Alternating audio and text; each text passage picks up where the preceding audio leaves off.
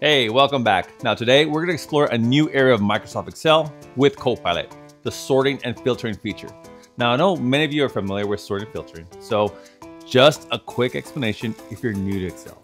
Now, my name is Victor Cuevas and I'm the founder of the Knowledge Jar. In this channel, you learn about how to use AI for your business, job, or personal use. I appreciate a like and subscribe to help get the video out to others, and also check out the free resources in the comments below.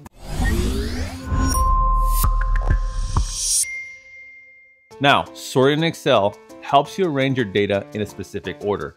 This can be alphabetically, numerically, or by type. Now, for example, you can sort a list of names from A to Z, or arrange sales figures from highest to lowest. Filtering helps you focus on a specific data by temporarily hiding the data that does not meet requirements. For instance, if you have a list of all your products, filtering out allows you to view only those that are in stock or belong to a certain category. Let's check out some examples in Excel. All right, let's check out some examples in Excel. Here in Excel, we're gonna explore our first prompt. We're gonna sort the employee's date of birth from youngest to oldest. So on the ribbon, I'm gonna click on the Copilot button to enable it. Now it's enabled. In the prompt window, I'm going to enter sort the date of birth column from youngest to oldest, and I'll go ahead and hit execute. Not doing any video editing here because I do want to demonstrate how long this task takes. We're going to have to wait for the generation to complete. Great. I'm going to go ahead and scroll up, and you can see apply a custom sort on column date of birth in table employees. So I'll hit apply and it did the job. But if I just click the filter option and then I clicked on oldest to newest, it's 10 times faster.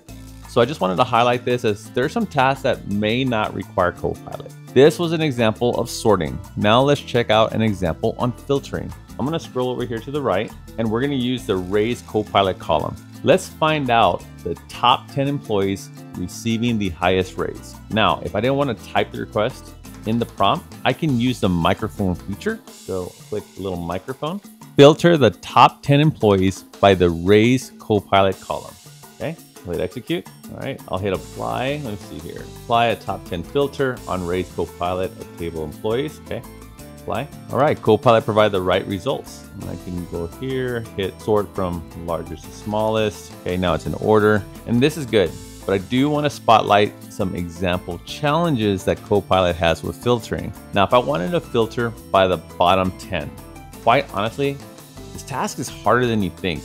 Let me show you how I first approached it. Go ahead and click clear filters. Now, the obvious way I thought was click on the little button and maybe number filters, top 10, and then drop down bottom. So bottom 10 items, okay? And okay, well, it brought zeros. Okay, so let me clear filters. And now I'm gonna uncheck the zero. Number filters, top 10 again, bottom, still right, having problems. So clear this. So this was just a little wonky. Now, if I was pressed for time, I would just use the quick and dirty method.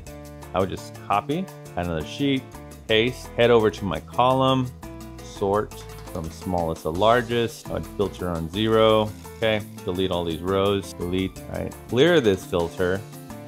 Now I would say number filters, top 10, and make that bottom.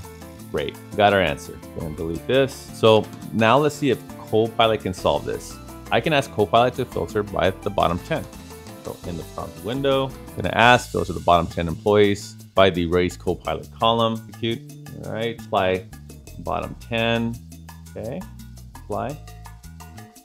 Same result, gain all these zeros. So I'll hit undo and add another prompt. Filter the bottom 10 employees by the raise Copilot column. Make sure to exclude cells that contain a value less than 1. I'll hit execute, scroll up.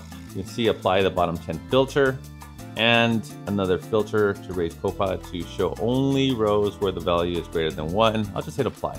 As you can see, still more than 10 rows. Hit undo. So no solution here. Something I can probably ask Microsoft to look into. So this highlights Copilot is good, but there's still work to be done. Let's cover sorting and filtering. Next, we're going to cover highlighting data. See you in the next lesson.